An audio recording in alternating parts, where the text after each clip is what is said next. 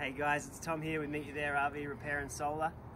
Install here today on a 24 RLS outdoors RV. We're in Bend, Oregon. It's been snowing off and on, which has made the job pretty tricky. But we finally got there in the end, and I'll show you around. So 800 watts of solar. The Xant port that comes with these can only accommodate, I think, 210, 3 of the 170 watt panels. So we remove that. We utilize the wire run, which gives us pretty much open possibility. So 800 watts, two series, so a two series, two parallel configuration, which gives a nice kind of backup when the sun is coming over a curved roof, so that half of the panel, 2 of the panels out of the 4 aren't getting direct sunlight, so at least they're in their own series string, which will help a little bit with that.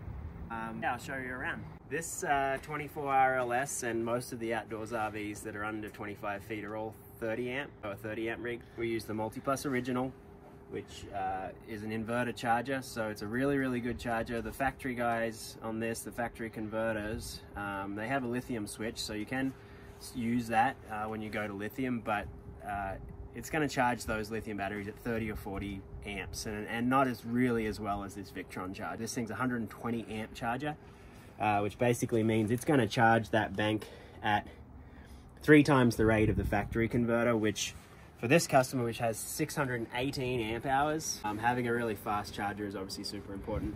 And of course the inverter function. So whenever this customer unplugs that shore cord, basically they'll blink and nothing will really change. This whole rig will still be electrified. The air conditioner, then we put a soft start in the air conditioner, so he'll be able to run the air conditioner from his battery bank. All the outlets, microwave, everything will function as if they were still plugged into a 30 amp. So one of the big reasons that this customer wanted a nice upgrade on this trailer is the trip to Alaska that they're going to take, and they'll be doing more driving than maybe the normal trailer owner might be doing, and so they'll be driving every 4 or 5 days, and they want to make sure that they can charge really well from the truck while they're driving, as well as the solar, because if you have the truck charging the batteries and the solar charging the batteries, that's a really good combination. So we put in an Orion DC to DC charger, which you'll see inside.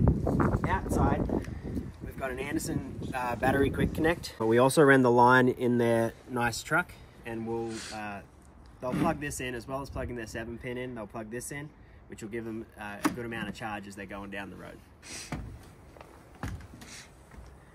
Hello.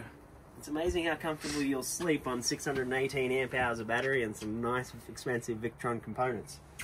Just under here is where we put everything. The customer went with 3 SOK 206 amp hour batteries. So these guys are really compact. They're great batteries. There's certain brands that we love and certain brands we maybe avoid, but we don't have too much of a preference. But the SOKs, really the thing for me is their form factor. About the same size as a Group 27 battery, a little taller, but 206 amp hour. They're really good. Blue Sea System safety equipment. Now got our solar disconnect there. We've got our Orion right there, our MPPT, and our Lynx distributor with all our fusing.